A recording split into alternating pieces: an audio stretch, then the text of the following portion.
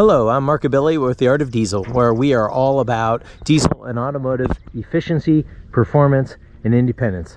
And today I'm going to give you an update on my work on Evonne, the Turbodiesel that we've been working on for the past few months. And externally, you're not going to notice a whole lot of differences. The bumper cover on the front is cracked, and it's actually made worse by the fact that I've got an intercooler pushing on it a little bit. I'm going to relocate this intercooler, but this is a Mishimoto J-line intercooler in here. You can see the blue silicone hoses at the ends. I do have another bumper cover on order. This thing's brittle. I would look at patching it up, but I've seen it crack enough in different ways that it just needs to be replaced. There's still a lot of cosmetic work to be done on this vehicle, but here at the back end, the other difference that you're going to notice when you see the car is that we now have a pair of MagnaFlow mufflers on the rear. I cut off the Mercedes ones and I put these in their place, and they sound pretty good, I think. All right, so some paint work was done on the engine. That's just cosmetics. Everything looks pretty now. What you can't see under here, we've got a hybrid turbo. We've got the oversized Mishimoto J-line intercooler. We've got a cleaned up intake, no resonator down here, no EGR cooler over here. This has been blocked off, and the mixer inside has been removed. I'm doing everything I can to make sure that we get the best flow we can. And also the swirl vanes have been removed, and there's no more motor. There's a lot less clutter here under the hood because some of that equipment is gone. And that's about it for physical changes. The other big change would be that there's no catalyst down underneath there, and the exhaust system that I've opened up.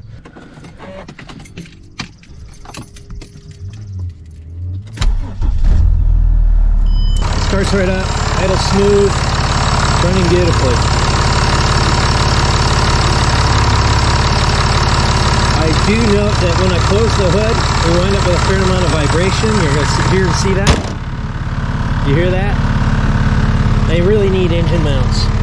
The engine's running smooth, but it's reaching some resonant frequency, and the engine mounts that are on it are not absorbing anything. So far I've talked about the hardware modifications that were made to this car. However, a certain amount of software modifications need to be made as well, or firmware if you will.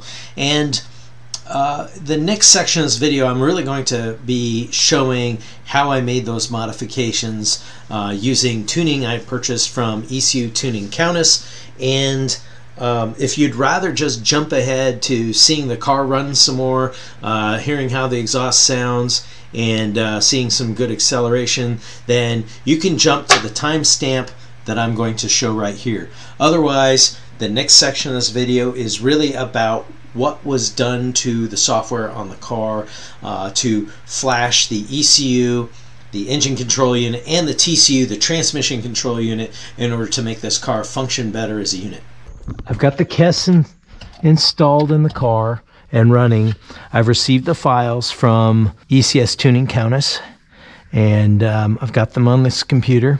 I'll start running K-Suite in a few, but first let's take care of a couple other things. One is, gotta make sure that we don't run low on power. So I got the battery charger hooked up.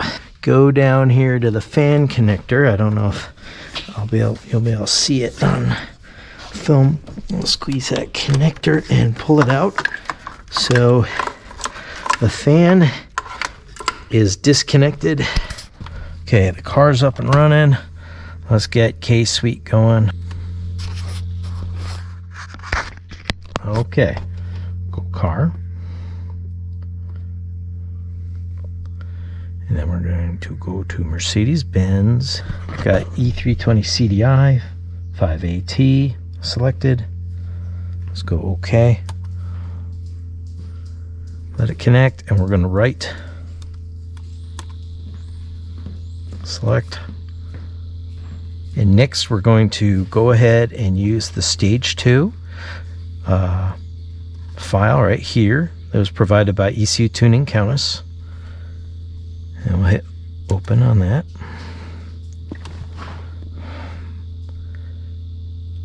Okay, yep, I am running a battery charger. The fan is also disconnected. Okay, we're switched on, ready to continue.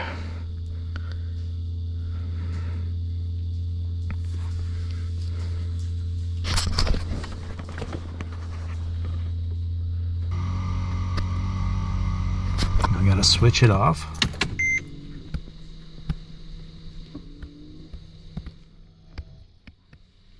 Okay. Okay, switch it on. Hit OK. We say OK. Proceed to write. Here we go.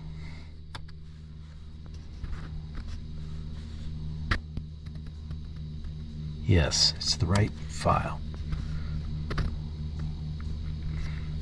Switch it off.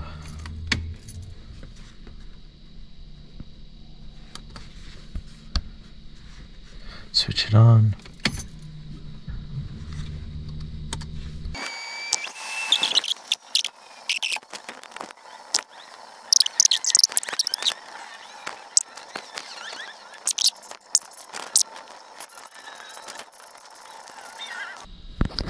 Okay, switch it off. Hit OK. Writing ECU completed. Okay. Analyzing the log. I think it'll tell me if there were any errors. And I think we are done.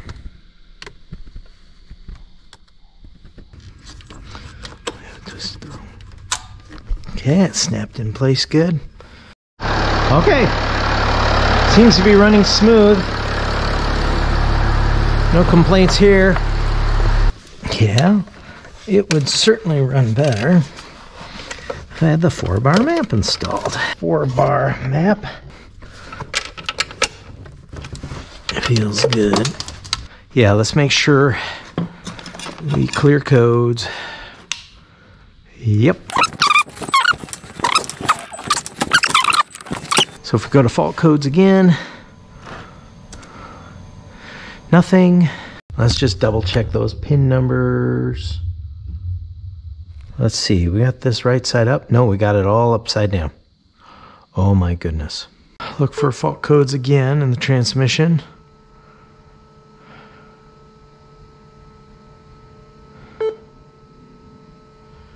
Well, that's strange.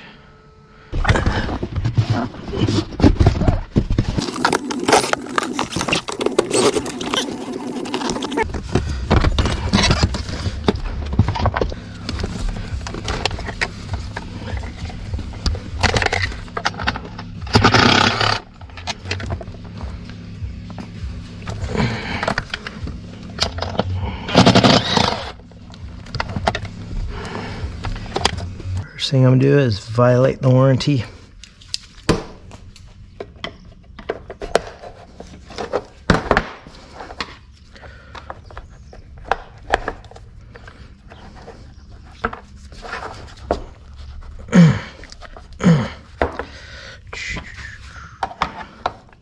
There.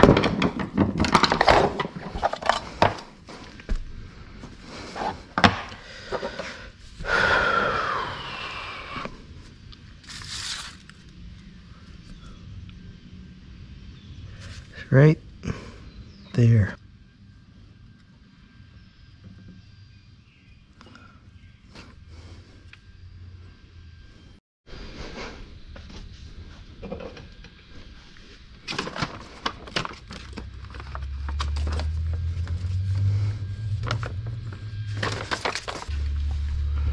Protocols. This one. Whoops. Siemens. EGS 52.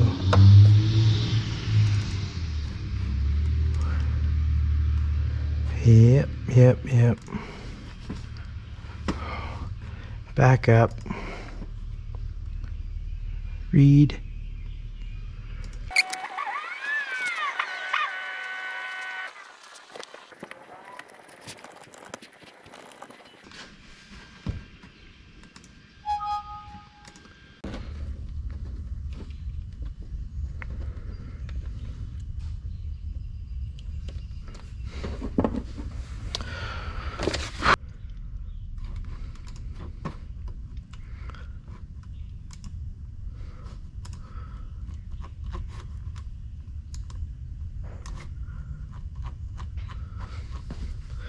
Siemens EGS 52.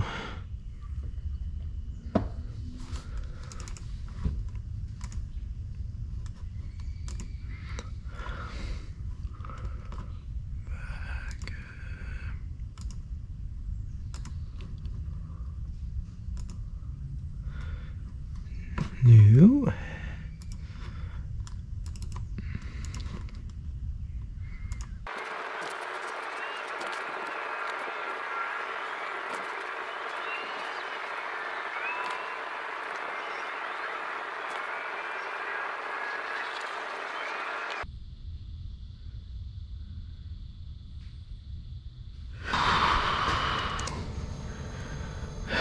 Still says that. I don't know then. Maybe it's okay. So comfort mode, agility mode, manual mode, sport mode, comfort mode.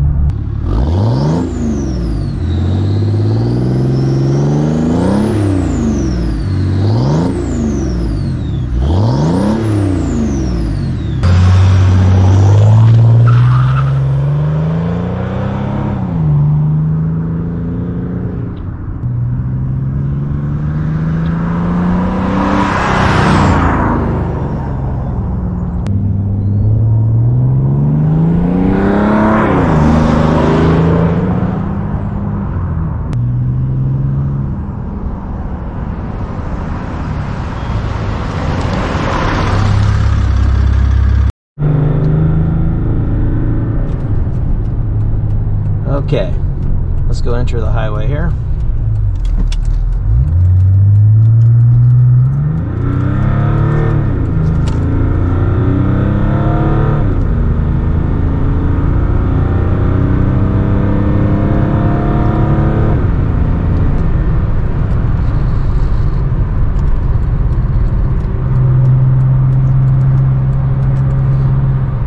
Next, I'm going to move that intercooler into a better position and do some cosmetic work on the car.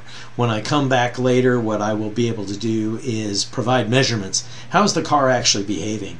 Especially as things have a chance to settle in electronically, as adaptation occurs, and that sort of thing. I would say over the past couple days of driving the car, adaptation has already made a big difference, and the only thing I'm concerned about right now is that intercooler rubbing on the bumper cover. So I'm going to fix this and a few other things. Meanwhile, I'm going to put out some more content on some of the changes that I made, showing more of the hardware, talking about things like the turbo, the exhaust, and other things that got modified in order to provide more technical background to what was done to the car. So thanks for watching the video.